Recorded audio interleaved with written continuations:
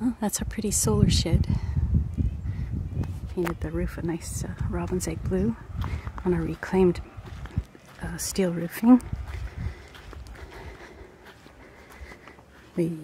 There's our big Magnum.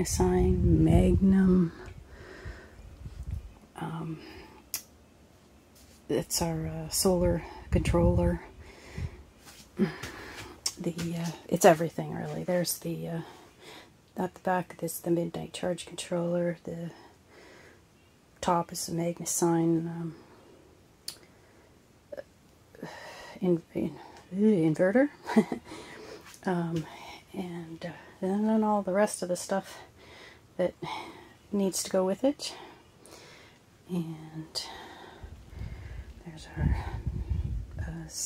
8 6-volt batteries. Will give us 24 volts of power when wired in series. We just got these panels, or this piece of standard plywood costs $73 in Halifax. It was 74 in Halifax. It was 83 if we bought it anywhere else.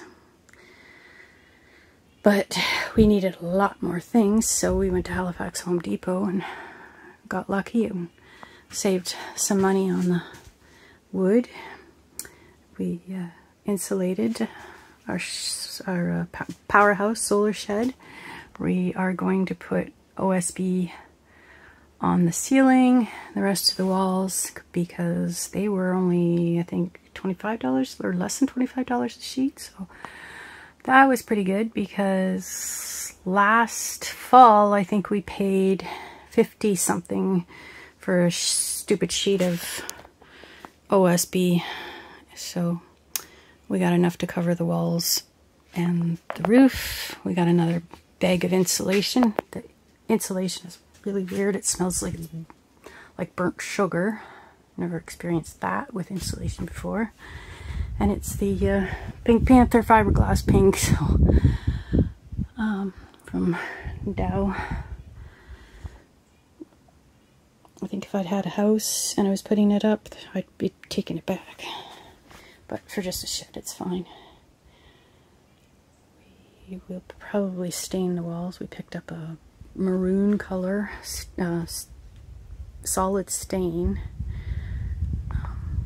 yesterday, $9 a gallon. And it's the shed, so it really doesn't matter what color it is. You just want to protect it. We will be staining the decorative pieces and the gable ends that we did last week. And we just need to close up these ends as well. We also got our drip edge Brian's going to put under the roofing there on the edge, and that'll get finished. We're just going to stain the rest of that wood the red cedar color. So yeah, there's our OSB sheets. I think there's 7/16, I remember. So that's where we're at. So this is our 40-foot trench.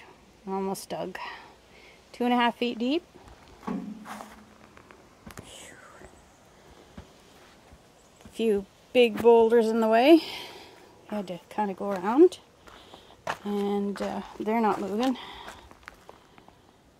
And it's going to our powerhouse solar shed. And then we're going to bury it halfway and then put that caution tape in there that has a metal strip on it, so that if somebody ever has a metal detector and needs to know where the lines are, if they dig, it'll only be about, I don't know, a foot under the dirt, and it should be detected. So there it is Brian dug it out with first he started with the tractor with one fork sticking out the front, like one tooth. And so that was, he loosened it all up with that, or a lot of it. And then he got the bucket on the tractor and cleaned it out with the bucket. And then he's been working with the shovel and long, what's it called? Pry bar, long pry bar diggy thing, and the pickaxe. So. And then you have to clean it all out now with the shovel because the bucket just doesn't really get deep enough.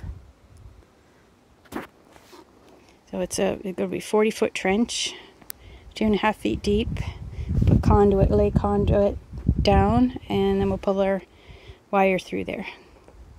Who needs a mini excavator?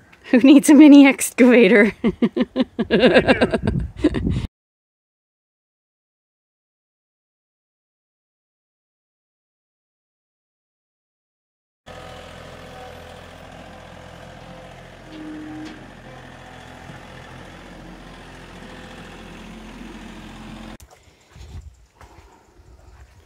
Okay, so it's evening, the sun's going down, and we are going to turn things on. So let's turn on the battery.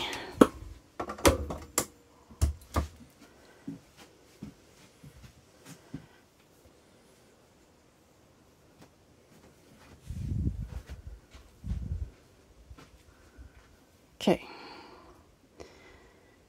So, check. What time is it? 6:34, so we'll set the clock. 6. No, back 6. 6. Other way. Let's go with 35 p.m. Done. Okay, now we're going to go over and turn on the panels. Click switch. Oh, doesn't even make a noise. Oh, there, that's on. And come back into powerhouse, and we will turn on the solar panels. And the midnight control panel is turning on. There we go. It's resting. Wait 15 seconds. Resting. Quite know what that means yet, but it's exciting. And nothing blew up, so I guess we're good. Looks like we might need a battery in there. That's funny. Although that means I probably have to set all that again. That's okay. So now here we go. We want to turn on the AC out, inverter AC input. Generator. That's for the generator, so we don't need to turn that on. And now we're going to turn on this 15 amp breaker. And now we're going to turn on. Okay. What do we do? Alright, so do we need to turn that on?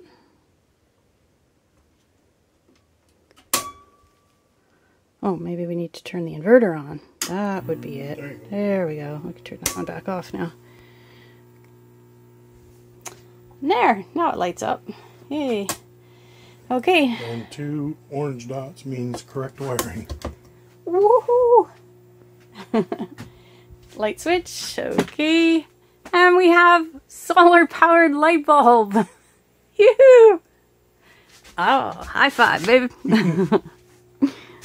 Awesome. There we go. We did it.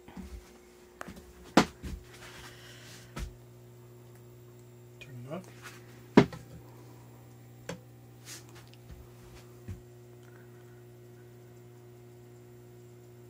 it back on.